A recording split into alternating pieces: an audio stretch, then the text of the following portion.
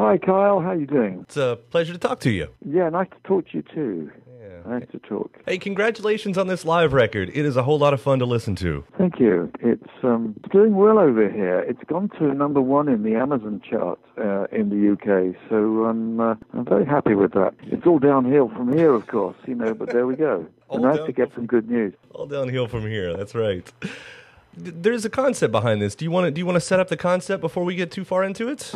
Oh, sure. Well, I was celebrating the 40th anniversary of Wind Wuthering, which was released in 1977. So the 40th birthday was 2017. So off the Genesis set, we do quite a few numbers from that. I don't do the album in its entirety. I just do what I think is the strongest stuff from it, which means we do 11th Earl of Mar, One for the Vine, Blood on the Rooftop, In That Quiet Earth, and the other one, Afterglow, plus another tune that was recorded at the same time with the same bunch of sessions that a number of us think should have been on the album. I know Tony Banks and I think it should have been on the album, and that's a track called Inside and Out. So we do that as well. It was only issued on an EP, but it was Phil Collins' first complete lyric for the band back in the day, and it should have been on there. Righting the wrong. That's what you've done. Well, that's what I do, yeah. It's the nearest thing to a director's cut and a kind of act of restitution and restoration and all of that.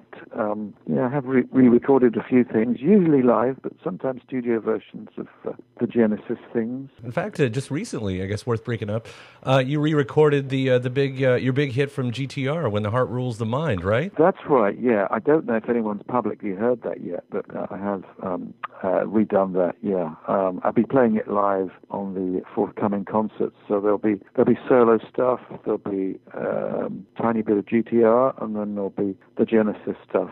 But I re-recorded that. I always liked the song, and I always wanted to do my own version. And Steve Rothery joined me on it. That's some additional guitar. Steve Rothery of Marillion. He and I have been doing one or two things together recently, showing up on each other's things, and we may well do a project together. So return to GTR. That's something that many people have asked if I was ever going to either play that stuff or reform the band. And, one tries at these reformations, but they're not always that easy.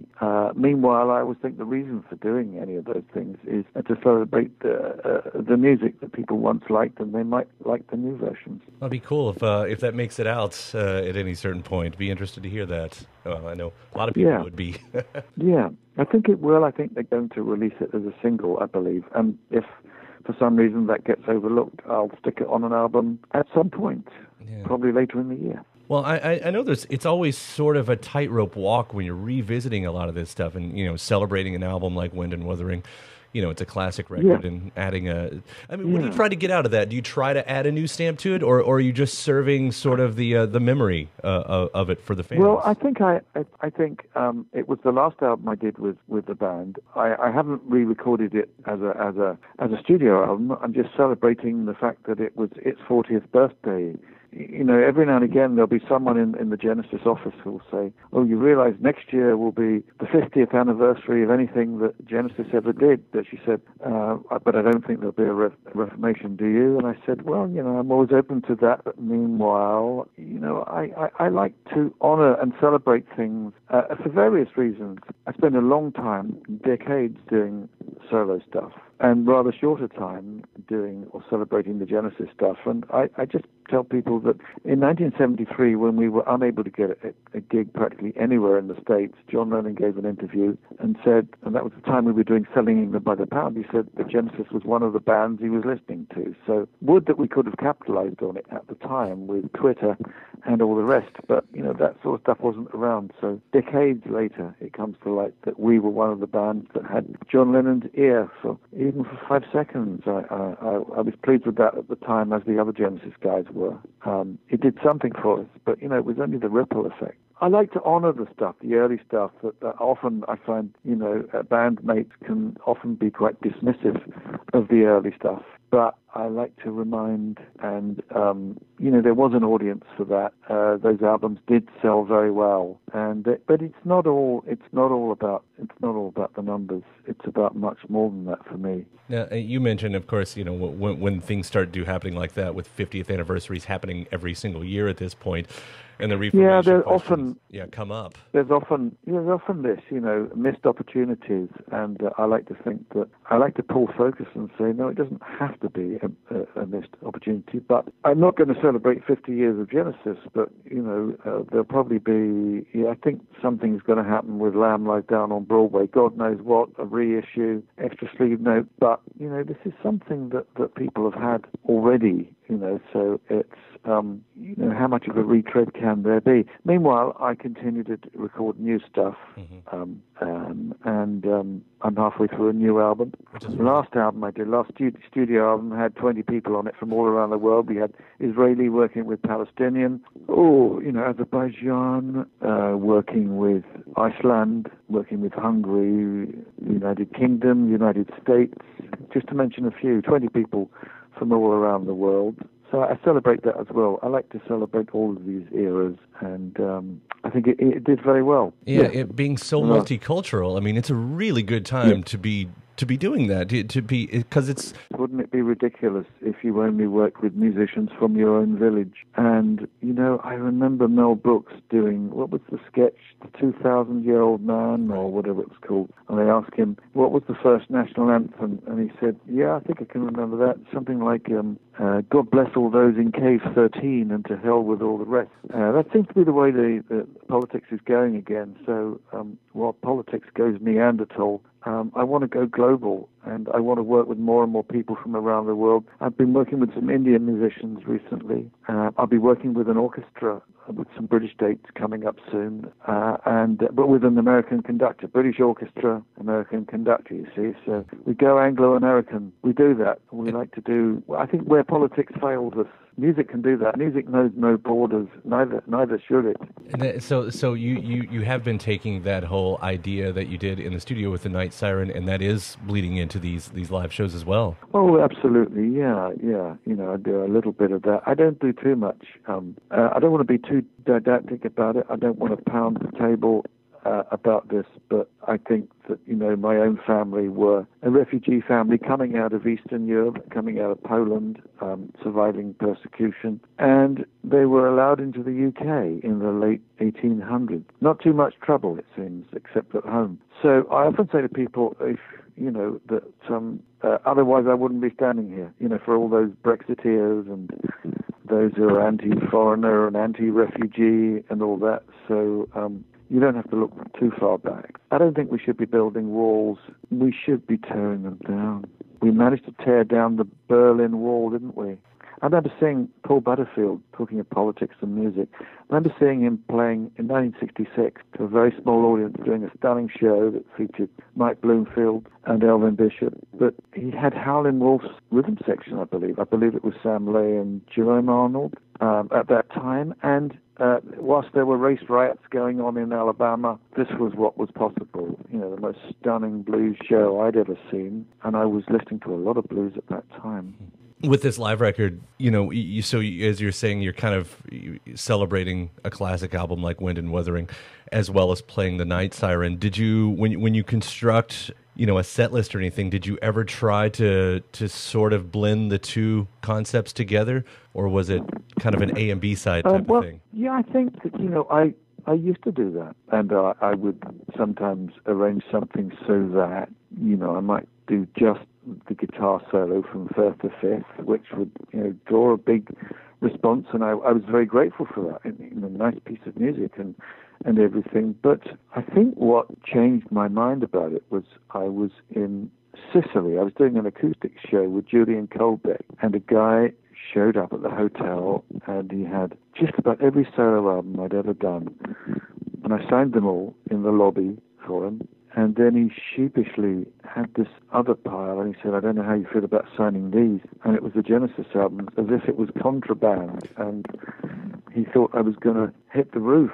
But I thought, perhaps, having signed those, it was time to reclaim the heritage and celebrate it. And that's what gave me the idea of re-recording many of those tunes, albeit with an enlarged team and an orchestra, and guys who were from, like-minded bands of a similar era. So, there were, over time, I'd been working with guys from Yes, guys from King Crimson, guys from Jethro Tull. There was all sorts of stuff that was going on, and latterly, guys from the ELP and all the rest. And, the surviving members of all those bands, we all know each other. So I guess it's a time where, yes, I realize that to some degree, I think my job is, as Tony Banks said to me, he said, you're preserving the heritage, aren't you? I said, yes, I feel I'm doing that.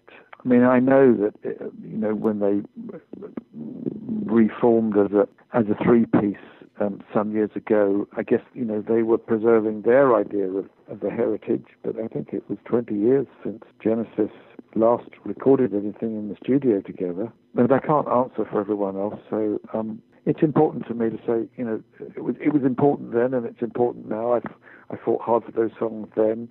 I fight hard for them now, and I do enlargements of them. I often do this, or I intend to often do it with orchestra. Mm-hmm. I will be doing 6 dates in the UK with orchestra. So I'm kind of putting my money where my mouth is, saying I think this is important. It is worth asking. I mean, Tony and Mike have both said that they don't rule it out, that they could do it, and obviously Phil is back out there now. Do you see the benefit of and would have an interest in going out with them another time, either touring or just recording? I think that it's obvious to them that as I'm celebrating Genesis material, and I've said publicly I'm up for that, whether it's a reformation to do something like Lamb Lies Down on Broadway, which they initially approached me about, I said, yes, of course, yeah, if you call me if you need me. But I think it's possible, and of course, the company line is always, I wouldn't rule it out, but I think it's highly improbable, so I wouldn't rule it in either.